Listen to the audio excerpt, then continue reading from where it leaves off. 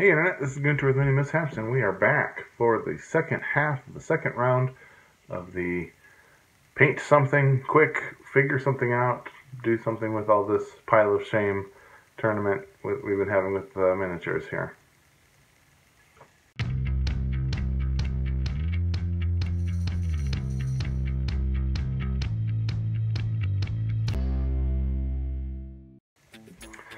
Alright, if you're just joining us, I basically took my pile of shame, which is all of the miniatures that are partially painted, unpainted, primed, or 3D printed, and I put them all in a pit up against each other tournament because I couldn't decide what I wanted to paint. And so we are on our fourth video in this series, and we'll have semifinalists after today. And the fun thing that we're going to try and do is we're going to take all the semifinalists and we're just going to have a big batch painting on a live stream, and that'll be close to the middle of May, so you can watch for that. And we're going to jump right in, and the rule for our second round, this is the second half of the second round, our rule for, we'll put the first half of the second round here. Rule for the second round is going to be how recognizable they are in the circles of nerd and the world at large, and the more recognizable creature will move forward.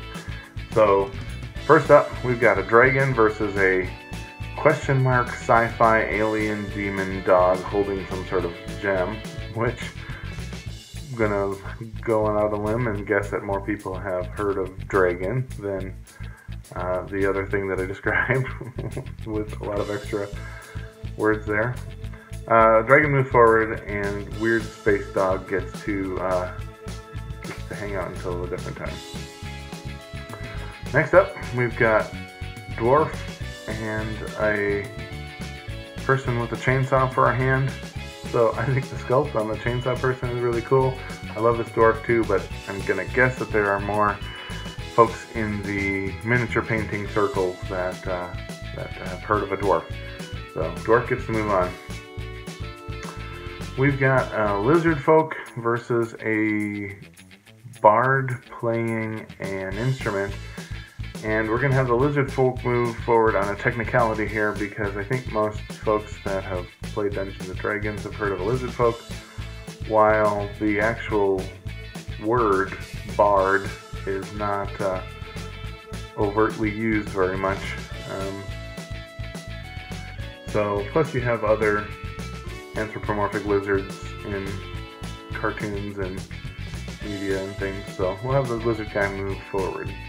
Maybe he'll finally be redeemed for he was the one that was a failed experiment at trying to dye a piece of plastic with salt. So if you want to see that video, I'll put it up here. Next up, we've got a druid casting something, probably entangle, and then we have an orc warrior, and I'm gonna have the orc warrior be more recognizable, because outside of specifically D&D, lots of franchises and video games and movies and things have orcs. So we're gonna have the orc warrioress, lady warrior orc move forward. All right, we have got a sort of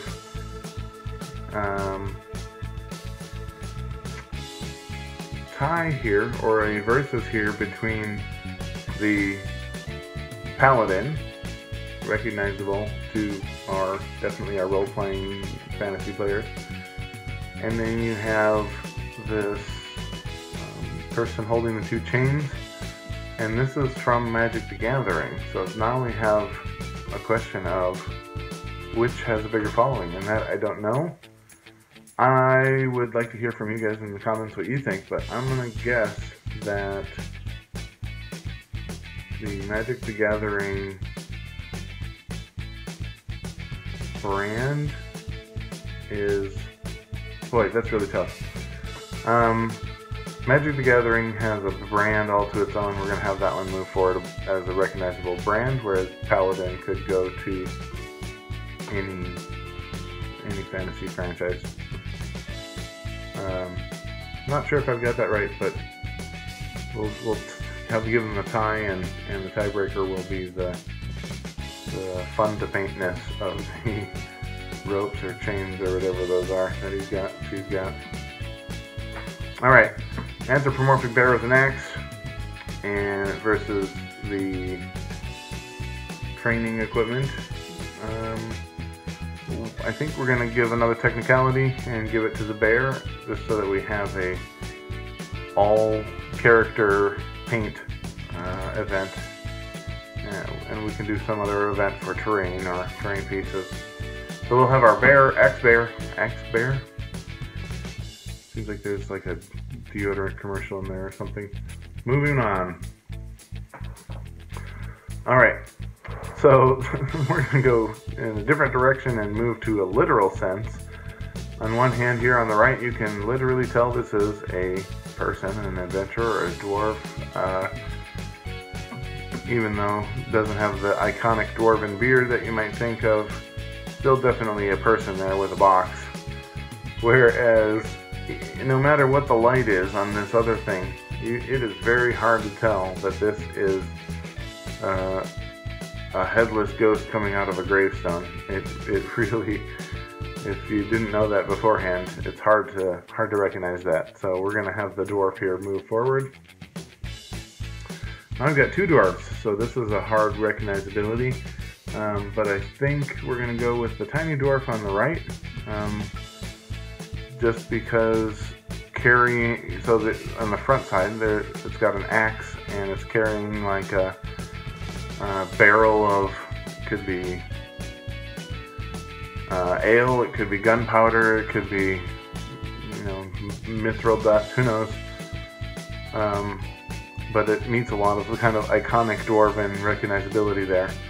The other, on the other hand, has got dual wield sword and mace, which in the first round was the winning component here, because that's very high on the rule of cool, but it's not very recognizable, not very iconic, not very you know, what you expect when you have a fantasy dwarven character.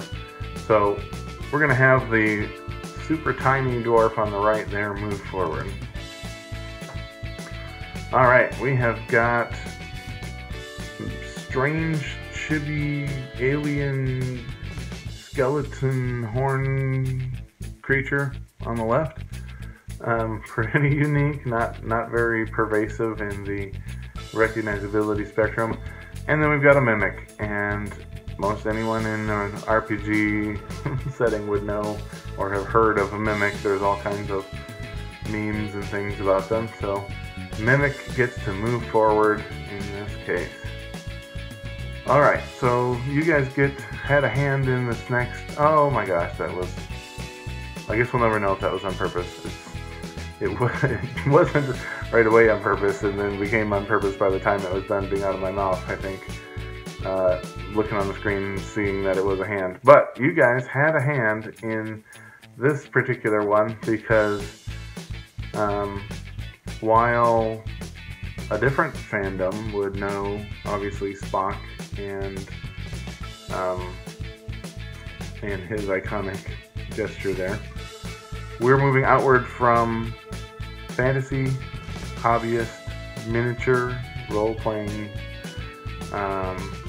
circles, so we're going to be going from inside the, in my case, D&D realm, to have a manticore recognizable as a fantasy monster, more so than the sci-fi gesture of the Star Trek, Force be with you, may the Force. Maybe we'll do that. Maybe we'll have the manticore move forward in the tournament, and I'll do something for, oh my gosh, no. Sorry, all of both fandoms. May the Force is coming up, May the 4th, and that's Star Wars, not Star Trek. Spock on the original Star Trek, and every Vulcan since has the hand thing. So the hand thing was supposed to be for the Star Trek Day, Trekkie Day, back in March. So I do have that straight, I just don't have a good memory. So, alright, Manticore moves forward, and maybe we'll just have a inside joke with you, the channel viewers, and do the wrong sci-fi May the 4th, get it all completely wrong, and let the internet tell us what's what.